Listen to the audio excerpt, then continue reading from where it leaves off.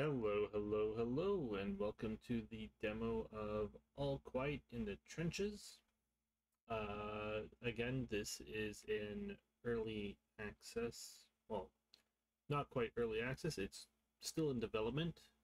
So it is not a final product. If we see, well, prepare to see glitches. Just like the other demos I have played. That is normal. Yeah, so this is not the final product. It will change, which is good. But yes, so I'm guessing this is based off of All's Quiet in the Western Front. I have not read that book. Well, I read the book almost 20 years ago. I don't remember it, to be honest. I watched the first two movies a long time ago. I tried watching the new one on Netflix. I could not get through it. It took me 3 days, and I think I got 3/4 of the way through it. So, before and during World War One, mobile field ovens were used in the field bakery columns. One column had 12 field ovens and was able to bake 23,000 loaves within 24 hours. That was half the daily requirement of an army corps. So they only gave enough for half the army corps. Good job.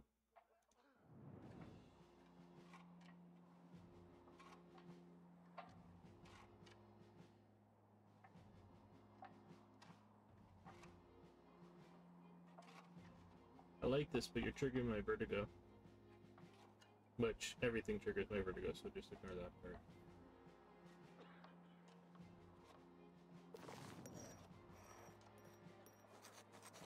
Saturday, May 15th, 1915. I could still hardly believe that a few days ago, back home, I had appointed I'd been appointed under officer in charge of this handful of men. And here they were sneaking through the trenches behind me, not 100 meters from the enemy position, with heavy packs and dwindling strength. Franz Wellinger was blonde, red-faced, and had a mischievous twinkle in his eye. Did he die already? Because we're talking in the third person here. Ferdinand Cumberbund looked small and lost. Reinhard Budden had already made fast friends with his comrades on the way here and entertained them with his stories. Casper Pedersen was slightly stocky and was painting under his heavy pack. Exhausted, we finally found the dugout of Lieutenant von Kurzbrunk, to whom we had been assigned. There you are, Herr Ottofissinger. Is that the rank? Yes, that's the rank. He greeted me. You seem to have taken your time. Surely you are fit enough to start work straight away. The lieutenant's condescending gaze swept over my men and then rested praisingly on me. My men are tired or go right to work. So this is a game where your choices will matter. And if you have not read the books or seen the movies, it's not going to be a happy story. Typically World War One stories and movies are... I find the difference between World War One movies and World War Two movies is World War One is very anti-war. There's no good in the movie. There's no good to this war. There's no purpose to this war. There's just utter shit.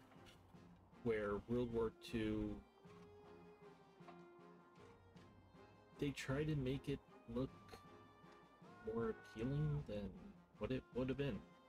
I'm gonna say we can either go right to work or say retire, which might get us into trouble. take this one. Care about the men. My men are tired, her lieutenant. Her, mister? I don't know. Oh, I can see him. Oh my god. Friends! So, friends, I'm loving this so far. Morale, motivated, okay. Physically fit, exhaustion, illness, wounded, healing. Their physical condition has a great influence on many aspects of a soldier's life. Tired. Continuous exertion and exhaustion quickly affect a person's physical and emotional state. Swift. If you have to move out of cover on the battlefield, you should at least be quick to get into the next. Very pragmatic, fairly diplomatic, fairly compassionate, very sociable, somewhat cautious, relation, respectful.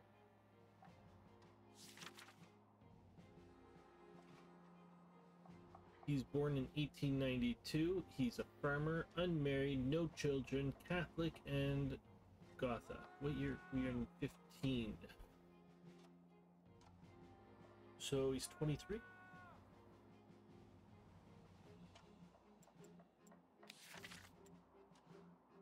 Ferdinand. Faltering. Physically fit and tired. You're faltering and tired. Exhaustion, illness, wounded, healing. They're physical. Okay. You are slow, attentive. In order to be able to react to a threat, one must first perceive the threat. And clumsy. You're not really a frontliner, are you?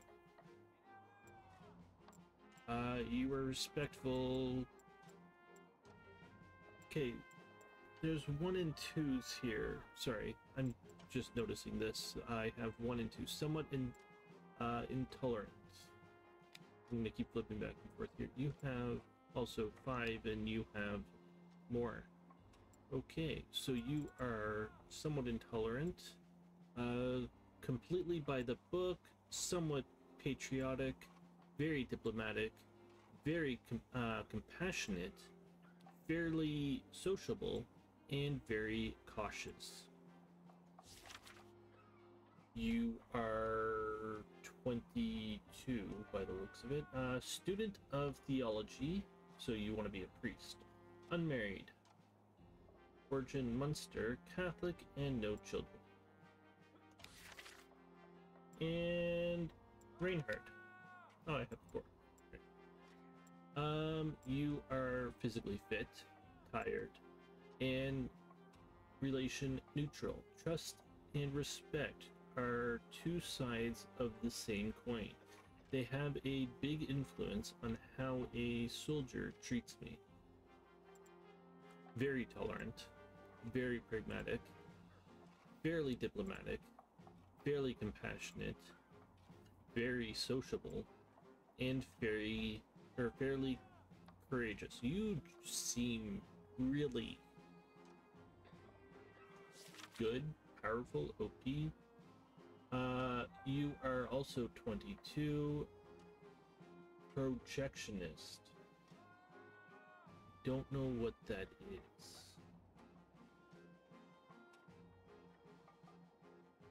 My thoughts instantly went to a movie projector, but I don't know if that was an actual profession at that point. Is this? I'm also now thinking like a speaker, basically projecting your. I can type. Unmarried, no children, Protestant. I don't know if that's part of that. I don't know. Casper, you look older. Physically fit. Skills, clumsy.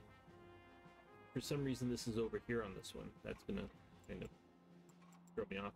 Somewhat pragmatic, very unpatriotic, very outspoken, somewhat jaded, somewhat distant, fairly courageous. 91, you're the same age. You would be 24. A butcher, unmarried, Protestant, and no kids. So we do not have any married people under us. Or any fathers.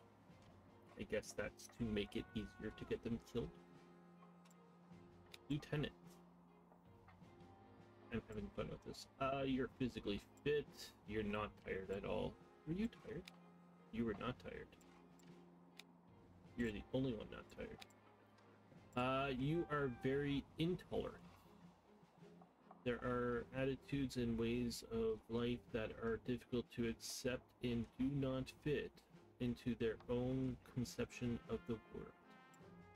Completely by the book, very patriotic, very outspoken, somewhat jaded, and somewhat distant. I can't see his information. I want to see if he's married and had kids. My men are tired. Herr Lieutenant, I objected. The train broke down. We had to hurry so that we could. The lieutenant raised his hand. Don't think you'll get away with your lazy excuses with me, Herr Utter Officer. I'll have to put that nonsense out of your mind. His contemptuous look pierced me.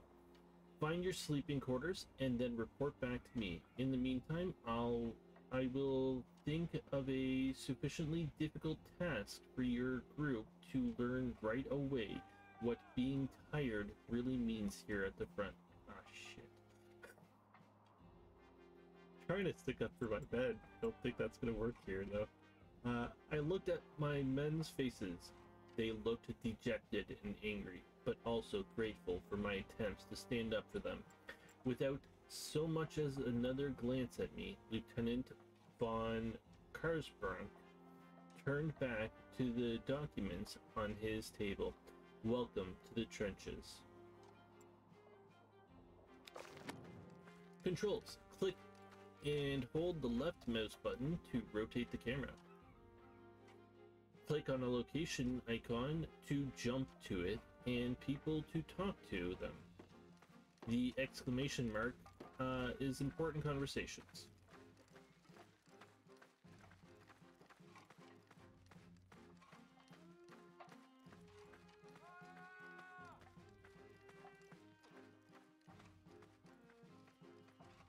I don't see any locations, but okay.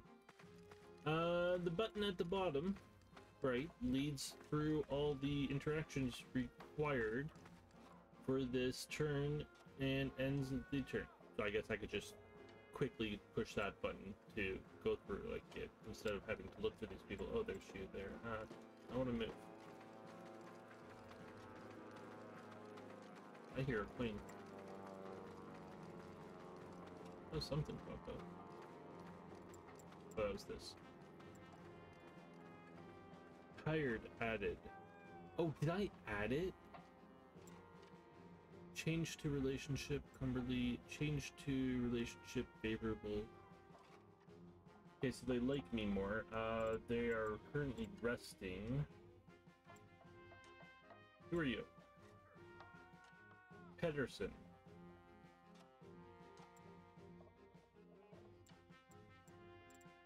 You're this guy. You're not going to be my favorite, I can tell that.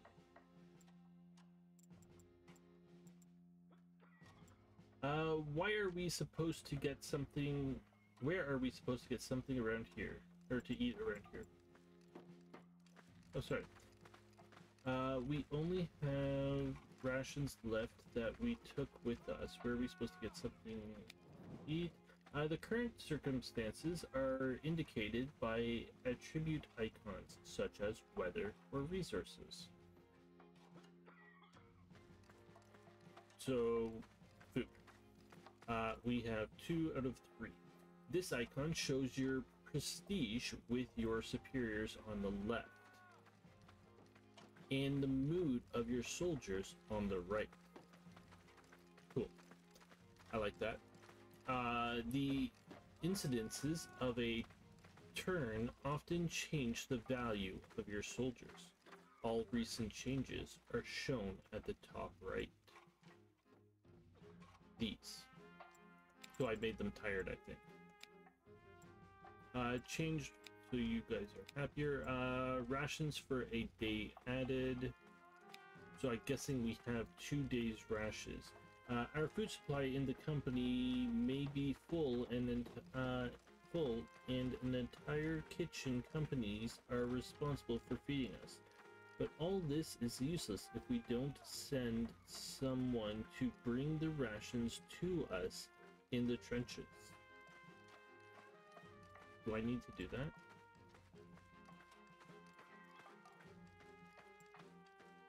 Okay, so we have headquarters there.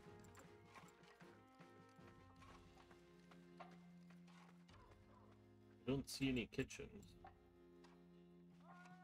I can rotate using W or A and D and Q and E.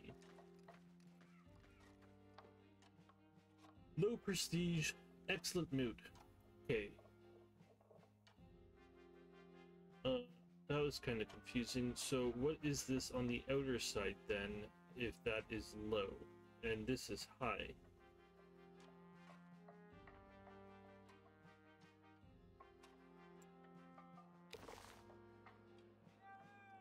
The lieutenant raised his hand. Don't think you'll get away. Oh yeah, we read all that. Okay. Let's go to headquarters. Can I talk to you guys? Dialogue. I really hope the French won't attack.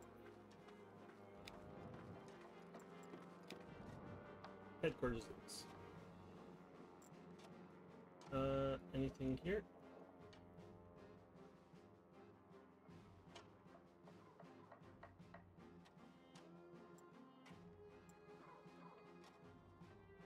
Not by the looks of it. Okay. That's our dugout. Lieutenant. Took you long enough. There's no time to get comfortable. Go and gather your men.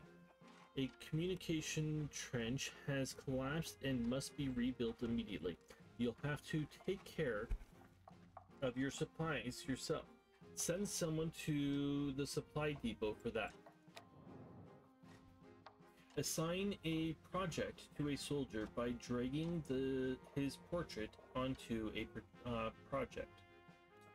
Click on the respective project icon for details.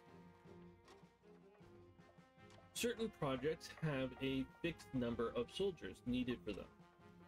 For other projects, it is up to you how many soldiers you assign. The more the higher the importance of the project.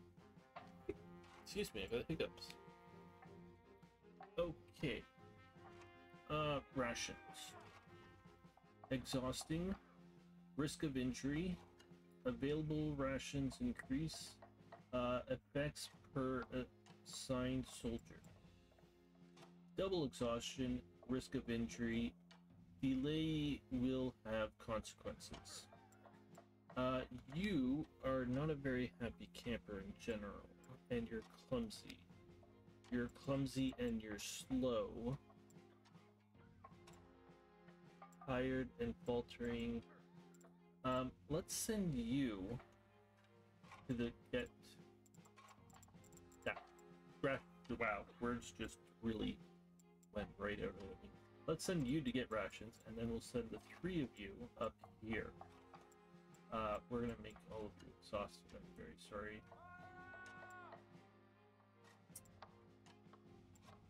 Nope, double the chance for injury. And we sent somebody who's clumsy. From handling a rifle to applying bandages, many things in a modern soldier's life require a certain dexterity. Well, you better learn how to hold on to things. What do you think? How long till we march into Paris? I think it'll be before Christmas. Okay.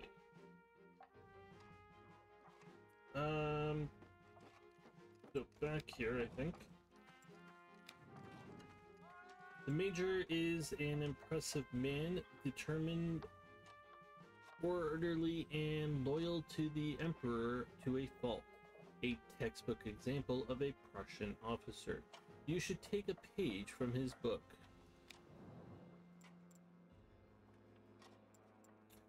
I'm guessing I just end turn now?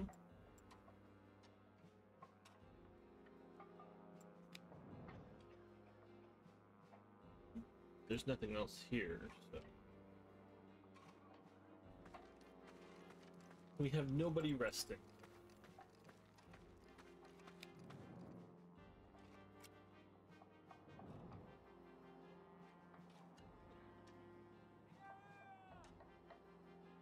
And we lost rations. We have rations for 2 days. Oh, yeah, I think I'm seeing this differently. I'm expecting the white to be good. I guess it's the black is good here, and the same with this. I'm expecting the green to be good, but the green is bad. It's going from top to bottom in all these things.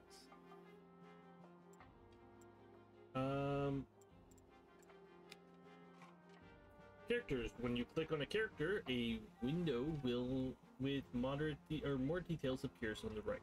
Under the portrait is the current morale. The morale tends to lead to positive incidences. Low morale tends to lead to negative ones. The values below show current circumstances, abilities, personality, and attitudes of the character. They can influence his morale. Okay, so you are still not tired. You are physically fit. You are tired, and I'm guessing that means twice. Physically fit. Weak, and 2 there as well, and again 2 there as well, and physically fit. Okay.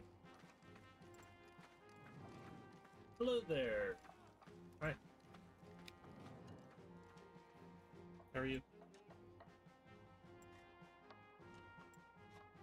So Q goes slower than A. Interesting. Not complaining. I was trying to figure out how to go faster. Headquarters. Let's talk to Lieutenant. Okay, your group is on night watch tonight. Make sure your men don't fall asleep.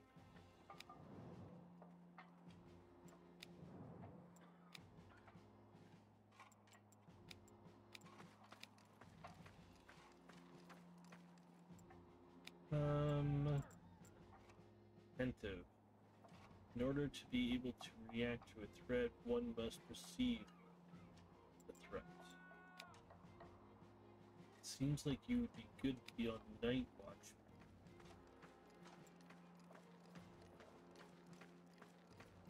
Change rations for 2 days. Can I send somebody else to get rations? No? Okay. Don't see anything new. That made me dizzy. Monday.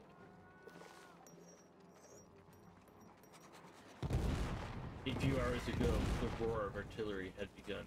At first, it was as quiet as the rumble of thunder in the distance, but recently it had become steadily louder and more threatening. Suddenly, there was a thud, and not 10 meters from the hiding spot where my men were huddled, an artillery shell shredded the dugout of our neighboring troop. Pieces of wood and metal flew for meters, and smoke obscured the view. The noise was deafening for a few seconds, then died away as quickly as it had come. An almost eerie silent gasp of shock passed. Then my men and I jumped up, pushed aside broken beams, and searched for our buried comrades. We found 2 for whom all help came too late. A third, however, we could still hear panting. He was lying with his upper body trapped under the fallen beams. His face was distorted with pain, and he was barely conscious. My men stood around him, forlorn, and looked over to me for help. Cumberbund said pleadingly, "We must try to help him." Together we lifted the beam from his chest, and only now saw the full extent of the damage. His chest looked crushed, and his hips strangely twisted. A long splinter protruded from his abdomen, and his shirt was soaked in blood. Pedersen shook his head. "He's beyond help. A mercy killing will save him and us both misery. Let us put a swift end to his suffering. Get a stretcher." Yeah, we're getting a stretcher. "Get a stretcher," I ordered Cumberbund and Pedersen. First I wanted to get him out of the wreckage, and then decide whether I would expose my men to the danger of carrying him to the military hospital. There, the nurses could determine whether and how to help him.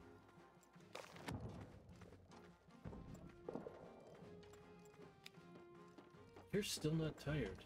How are you not tired? You're not tired either. You are. And so are you. Okay, well, let's send you.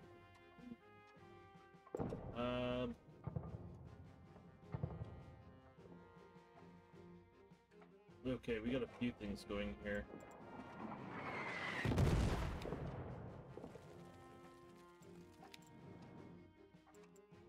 We hardly have anything left to eat. Someone urgently needs to get supplies from the camp. Otherwise, we won't have anything for tomorrow, or by tomorrow. Okay. What do you want us to do? The artillery must have destroyed one of our telephone lines.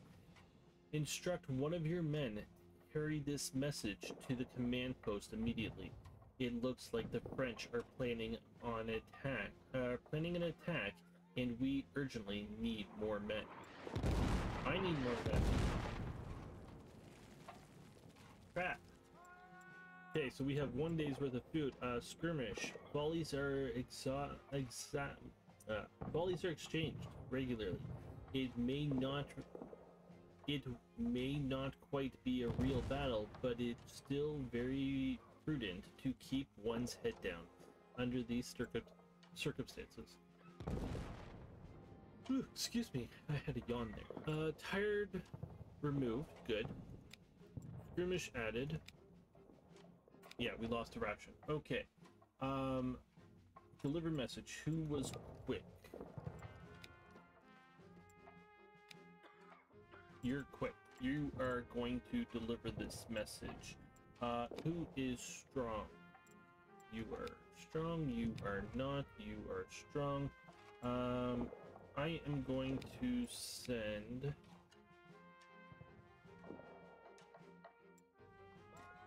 you to get rations. Does that change, sir? Nope, nothing there changed.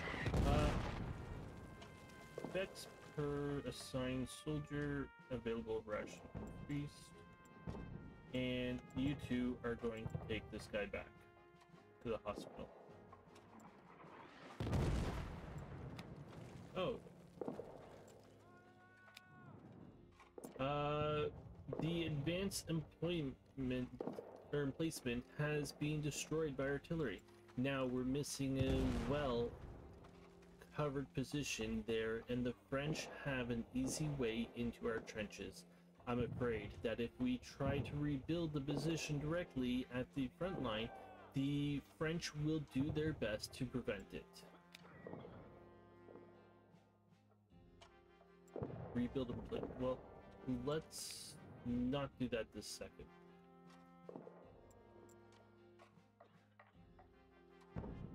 Let's see if we can't save this guy. Hope. I'm guessing the guy will be sent home. I don't know.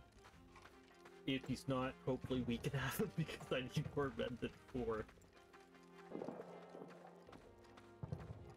Okay, but I'm gonna put a cut in here. Please leave any comments that you might have, and I hope to see you all again. Have a great day, everybody.